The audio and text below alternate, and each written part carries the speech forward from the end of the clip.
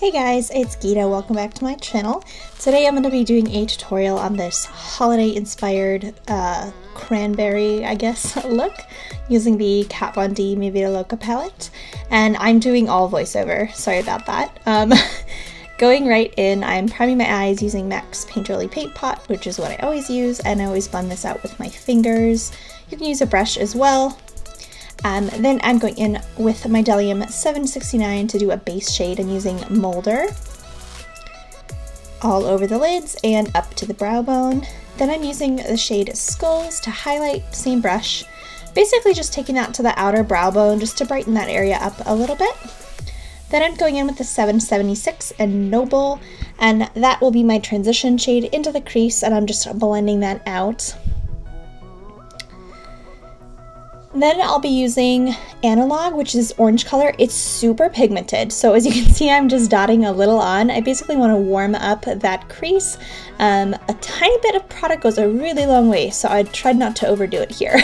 So I'm basically just blending that back and forth with the same 776 brush and just kind of bringing that up a little above the crease and buffing the color out just back and forth and onto the lid as well. And just keep blending. Then I'm going with a 785 by Bdellium, which is a really big fluffy blending brush, basically just to buff the orange color into the brow bone color so everything looks really smooth. I love this brush for blending. I just did a review on the Bdellium brushes if you're interested. Going in with the shade Harpsichord, back with the 776 brush, buffing in that onto the lid and into the crease as well, just blending it back and forth. So that's like a shimmery copper color. It's kind of just warms everything up. And just kind of with that 785, I'm just buffing those colors back and forth and just blending them out.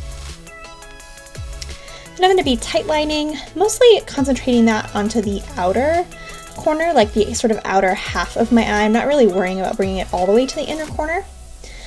Then I'm going in with the 781 brush in the color Vox, which is a deep brown, and I'm concentrating that on the outer corner of my eye and I'm buffing it into the crease as well, but I'm not bringing it too far to the center of my lids. I basically want to keep it just on the outside just to create some dimension and some depth there. And then I'm buffing that color just back and forth using the same brush just to blend that into the other colors that are on my lid and crease.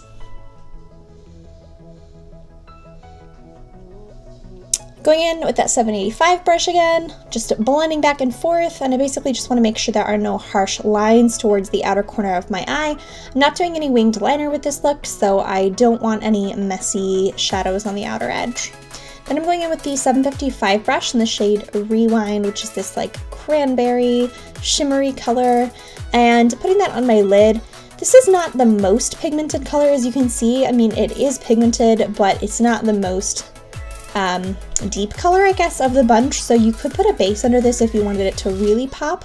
I wasn't going for a super dark look. I'm okay with it being a little bit more subtle. I put about 2 layers of eyeshadow on, and I just blended back and forth using the same brush, kind of just layered it over itself and just blended back and forth.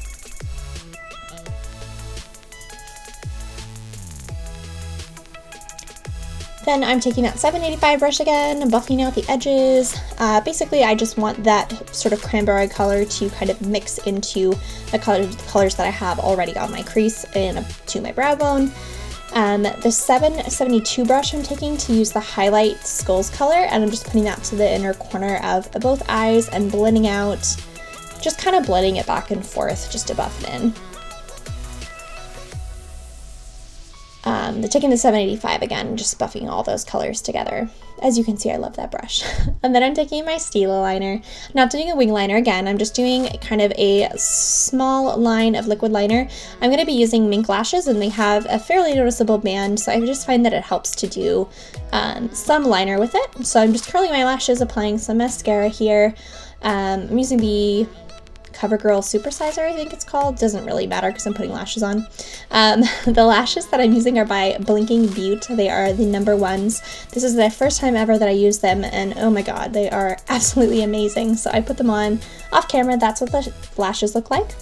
Then I'm going back in with the 781 brush. It still has some product on it, so I'm actually just taking what's left on it and going to my lower lash line and just kind of blending it out. So I use the brown shade on that brush.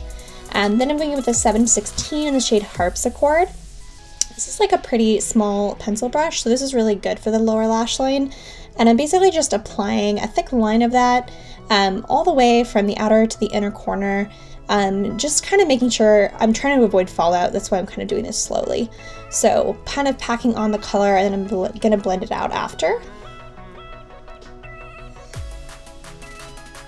So going back with the 781, the pencil brush, just kind of buffing out where I place that color and also kind of blending all the way to the outer side. So I want to make sure that there's no like harsh lines on the end of my eye. I'm gonna I'm gonna put eyeliner on just the outer half of my eye. And I'm going back in with the 755, which is what I used with Rewind before, taking more of that Rewind color, and I just am placing that on, again, the outer corner, so about the outer half of my lower lash line, and I'm just kind of buffing that into where the liner is. I'm not going super smoky with this look, but this just creates a little bit of dimension to the lower lash line. I'm cleaning up that fallout with that 785 brush, just kind of sweeping the powder away, and just kind of blending out the outer corner of my eyes as well. Also putting some mascara on the bottom lashes, whatever mascara you like, totally fine. That is the completed eye look. Then I'm going to do some face stuff. I did put my foundation on. I'm highlighting using the Cover FX Moonlight highlight and a Bdellium 965 brush, which I talked about this in my last video, which was about Bdellium brushes. I will link that down below. And I just like to highlight my cheekbones, my Cupid's bow. Then I'm going in with Tarte's Park Avenue Princess bronzer on a NARS Ita brush. Slightly contouring, just putting a little to the upper cheekbones and the outer perimeters of my face. Then I'm using MAC's Breath of Plum blush, MAC's Breath of Plum blush on an IT Cosmetics blush brush. I like a lot of blush, you guys, like a ridiculous amount of blush. So obviously you do not have to apply as much blush as I did. This is very pigmented. You can also use a fluffier brush. On my lips, I'm going in with MAC's Nightmoth Liner, which is like a deep purple shade, and I'm basically lining my lips, open up my lips to kind of get the edges here. You can also, after lining, you can blend in with a lip brush. I didn't do that, but I basically just lined like half of my lips. And then I'm going in with my liquid lipstick, which is Trust Issues by Anastasia, and putting that over the liner. Off camera, I kind of did like apply another layer of this and kind of like blend it in just to make everything really cleaned up, but that is kind of the last step here. So that is it, you guys. That is the completed look, and sorry I did all voiceover. I'm just really awkward with my intro and outro, so I thought this would be easier. Thanks so much for watching.